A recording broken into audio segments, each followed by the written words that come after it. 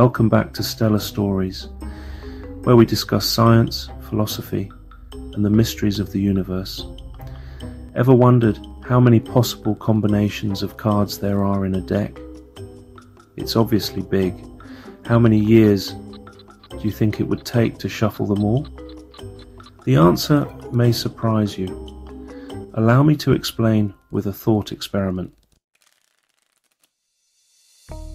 It starts with a simple deck of playing cards. Obviously, they seem harmless enough.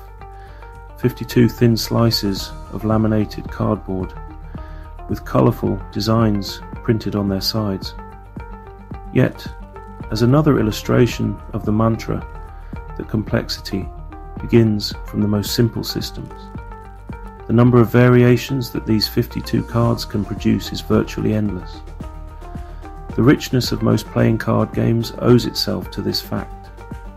The number of possible permutations of 52 cards is 52 factorial, which is expressed mathematically simply as 52 followed by an exclamation mark.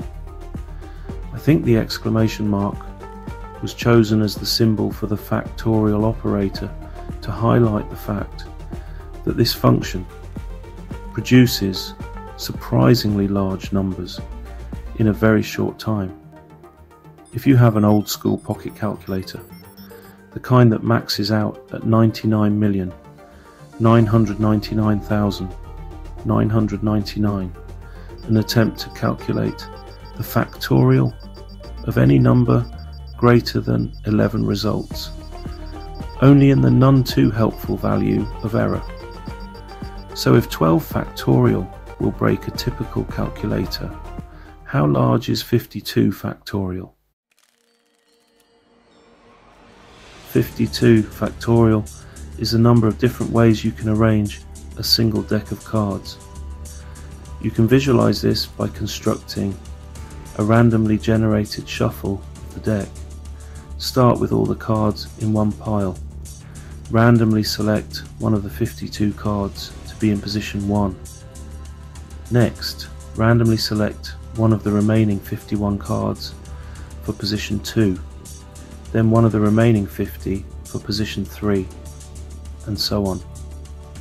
Hence, the total number of ways you could arrange the cards is 52 times, 51 times, 50 times, 49, etc., all the way to 1. Here's what that number looks like. This number is beyond astronomically large. I say beyond astronomically large because most numbers that we already consider to be astronomically large are mere infinitesimal fractions of this number. So, just how large is it? Let's try to wrap our puny human brains around the magnitude of this number with a fun little theoretical exercise. Start a timer that will count down the number of seconds from 52 factorial to 0. We're going to see how much fun we can have before the timer counts down all the way. Start by picking your favorite spot on the equator. You're going to walk around the world along the equator, but take a very leisurely pace of one step every billion years. The equatorial circumference of the Earth is 40,075,017 meters.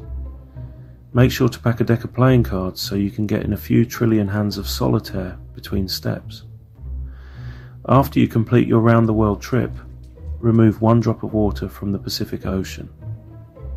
Now, do the same thing again. Walk around the world at 1 billion years per step, removing one drop of water from the Pacific Ocean each time you circle the globe. The Pacific Ocean contains 707.6 million cubic kilometers of water. Continue until the ocean is empty. When it is, take one sheet of paper and place it flat on the ground. Now, fill the ocean back up and start the entire process all over again, adding a sheet of paper to the stack each time you've emptied the ocean. Do this until the stack of paper reaches from the Earth to the Sun. Take a glance at the timer. You will see that the three leftmost digits haven't even changed. You still have 8.063 times 10 to the 67th power more seconds to go. 1 astronomical unit, the distance from the Earth to the Sun, is defined as 149,597,870.691 kilometers. So take the stack of papers down and do it all over again, 1,000 times more. Unfortunately, that still won't do it. There are still more than 5.385 times 10 to the 67th power seconds remaining. You're just about a third of the way done. To pass the remaining time, start shuffling your deck of cards. Every billion years, deal yourself a 5-card poker hand. Each time you get a royal flush, buy yourself a lottery ticket. A royal flush occurs in 1 out of every 649,740 hands. If that ticket wins the jackpot, throw a grain of sand into the Grand Canyon. Keep going. And when you've filled up the canyon with sand, remove 1 ounce of rock from Mount Everest. Now, empty the canyon and start all over again. When you've leveled Mount Everest, look at the timer.